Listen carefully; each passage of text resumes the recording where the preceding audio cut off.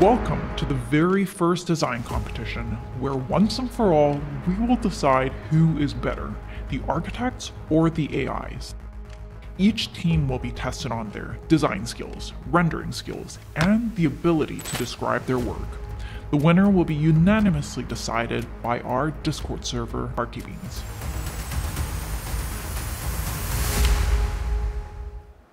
Hi. Oh, hey guys, welcome. And to make sure human architects can perform at their best, HP provided the Z8 Fury G5, a powerful workstation equipped with 56 cores, 128 gigabytes of RAM, 4 RTX A6000 that'll speed up any human-made process. Thank you HP for sponsoring this competition, much appreciated. The competitions pull from different phases of the design process and will lead to the design of a 280 square meter house on a hill.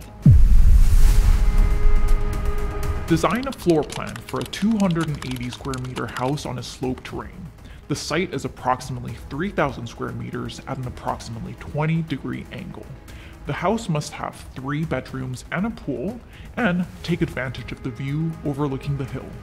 Sorry, how many square feet was that, sorry? It's 280 square meters. What was the angle of the slope? 20-degree slope. As soon as they said plan, I knew we had the advantage. Our strategy was to simultaneously develop 3 different ideas. Since we knew the next challenge is to create a compelling rendering, we would pick an option that leads to the most compelling form. A challenge within a challenge. Option 1, the cantilever, with the bedrooms on the bottom volume and the kitchen and living spaces on top. Both volumes cantilever over the slope with minimal interruption to the landscape. The intersection of the 2 volumes create a light-filled double-story atrium that connects the different spaces of the house. Option 2, the fan. Like the name suggests, this option maximizes the width of the site like a fan and creates wide, open views onto the hill. We've got our bedrooms, which are angled towards the sun, and living and kitchen spaces all in 1 story, with the pool right in the center. Option 3, the cascade. This option follows the landscape. Each volume gets a unique view, and the interior spaces overlook onto each other, creating a connection between different floors. Each of the bedrooms get direct exterior access, with a pool jutting out next to the living spaces.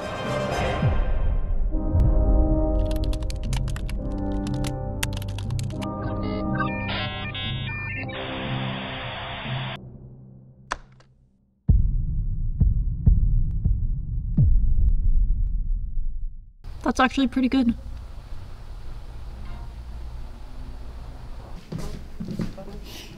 All right, we need to pick a plan. Okay, well, I really like how yours sits in the topography, and yours looked absolutely... We need to pick one plan. Guys, let's just pick something that looks good in the renders.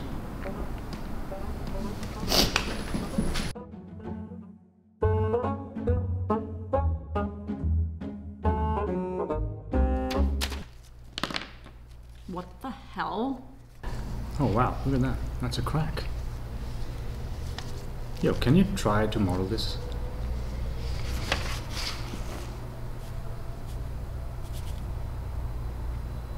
Yeah. Yeah, right there. That's kind of cool. Challenge number 2. Develop the floor plans into compelling, conceptual renderings that tell the story of your building. Take into consideration the unique characteristics of the site. The word compelling is the key to this challenge. Alright team, so what's the game plan? So someone needs to populate the site, someone do the building. The pool, that's going to be our money shot. No, the exterior Not render's gonna be the our money pool. shot. Yeah, but Please, populate the not site, the so- pool, not the pool. Alright, I'll take the landscape. Okay, I'll take the building. So Trushit, you take the pool?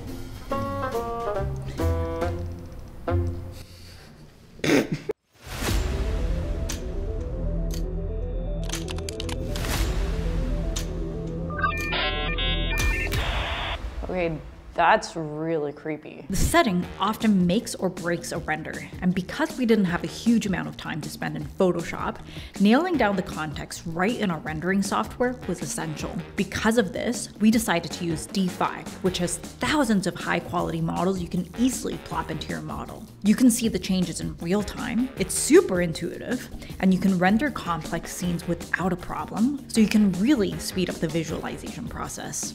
We lay down the grass and combine different types of vegetation that we felt worked in this landscape. We wanted to bring focus to the crevice at the center, so the flanking volumes on either side should be quieter, a bit more integrated with the site. We decided to use wood siding with the soffit and balcony in dark metal. After playing around with a bunch of different material options, we landed on concrete for the mass wall. The pool is the money shot. The entry experience should be exquisite, with the refraction of the pool showering you as you enter the house. Equally important is the view from the top, with the infinity pool overlooking the hill.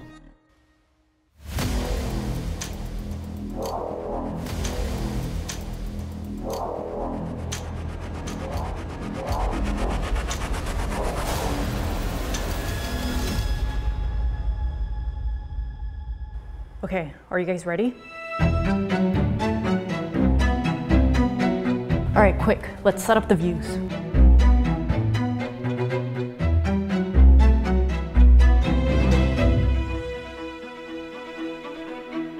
Nice.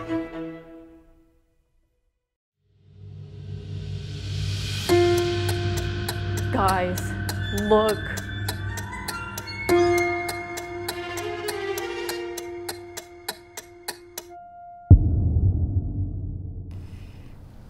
Damn.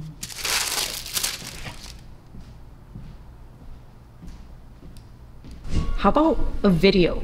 They can't do that, right? Wait, are we allowed to do that? Well, nobody said we can't. Okay, video it is.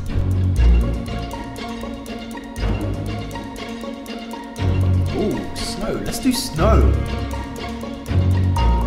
AI can't do video animations. Right?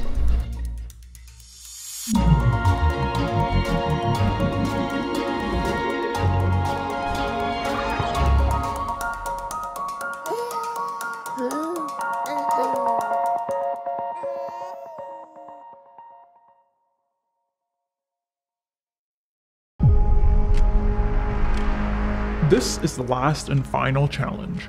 Prepare a 150-word description of your project.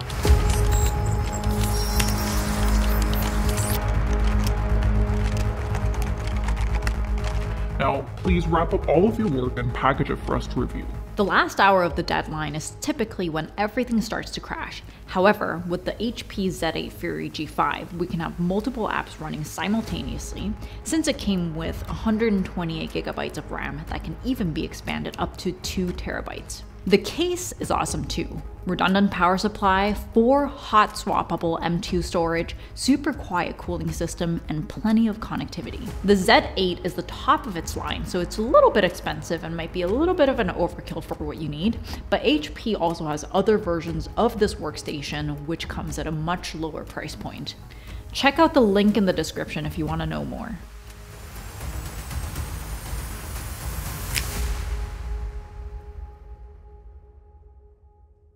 So over the last couple of days, I've been asking our Discord community to vote on these images.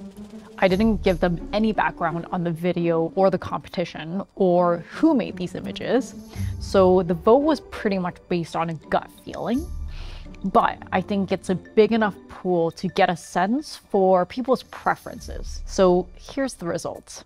So the winner of all 3 challenges, the plan challenge, the render challenge, and the text challenge, was the AIs. And I think we expected the images to have an overwhelming majority for the AIs, but we were definitely surprised by the text challenge.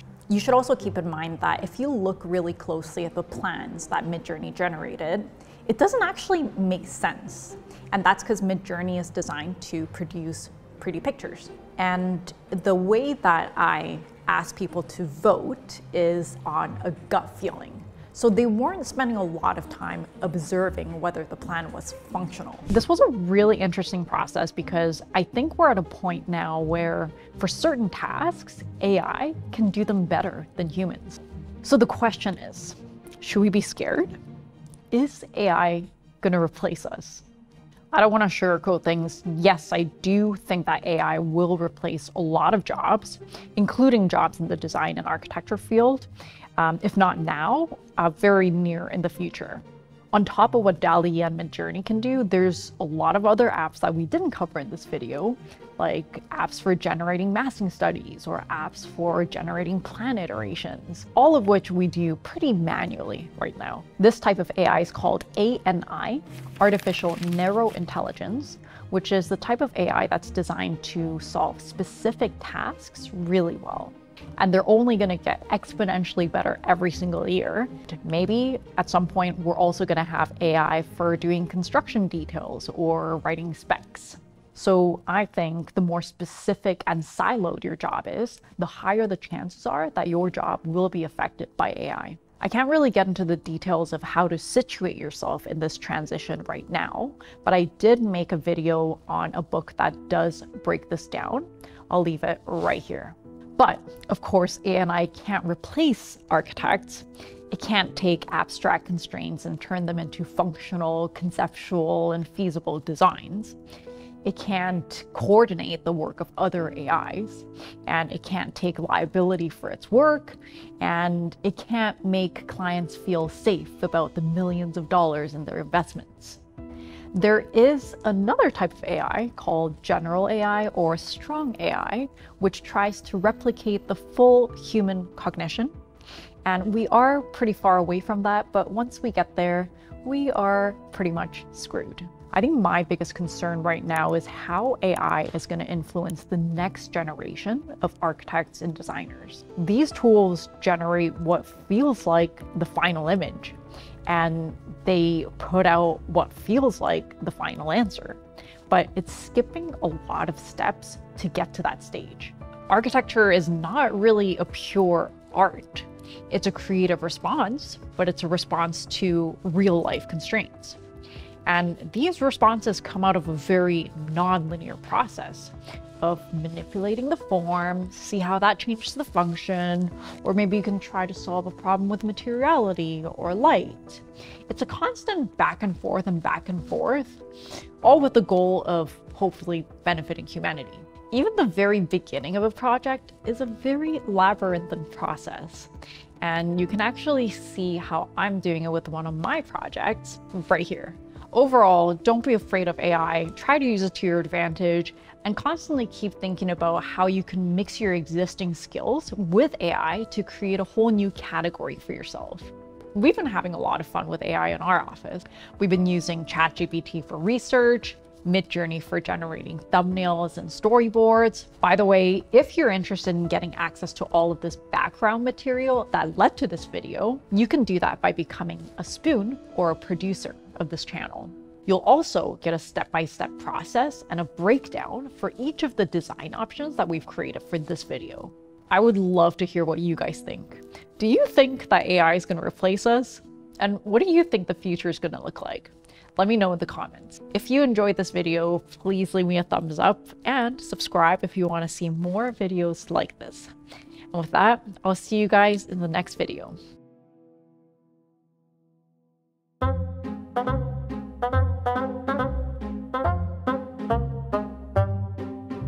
ChatGPT, you idiot! You don't know what dabbing is? You're embarrassing us in front of the humans.